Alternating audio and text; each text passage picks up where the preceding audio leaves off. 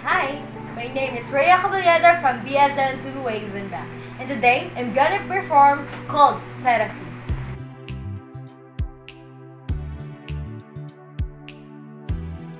Reviewing the order validates the correct patient and correct procedure.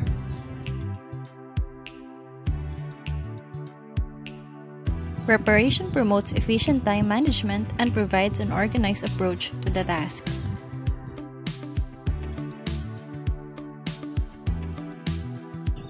This ensures the right patient receives the right intervention. Individual differences exist in tolerating specific therapies.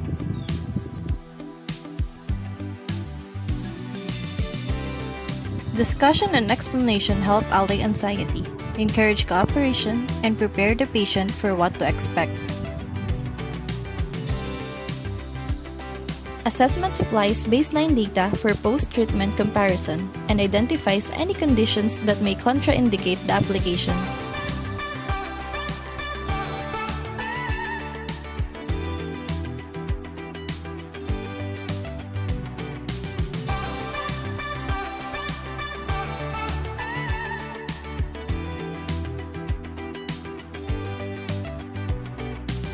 Hand hygiene prevents the spread of microorganisms.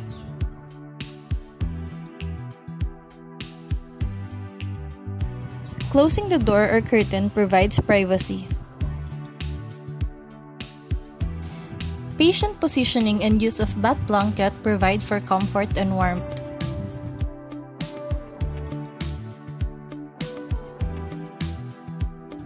Waterproof pad protects the patient and the bed linens.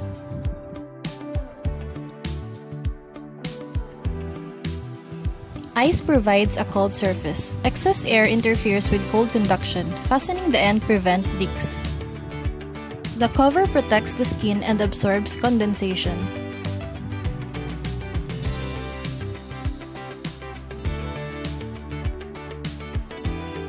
Proper positioning ensures the cold therapy to the specific area of the body.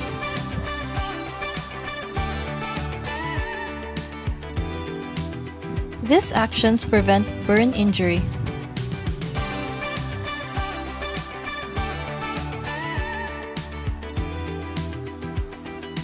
Wrapping or taping stabilizes the device in the proper location.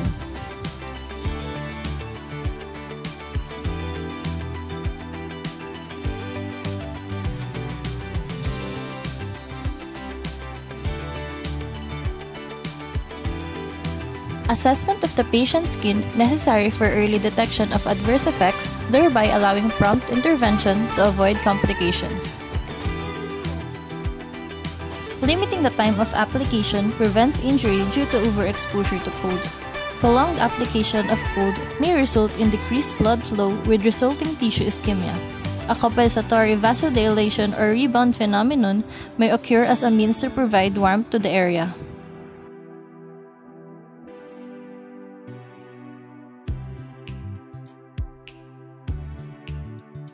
Dressing provides protection to the skin.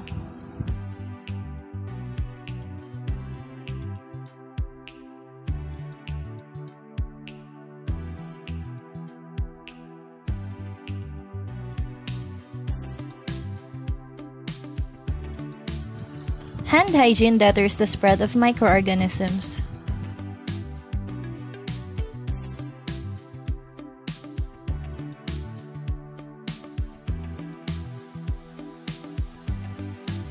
Thank you for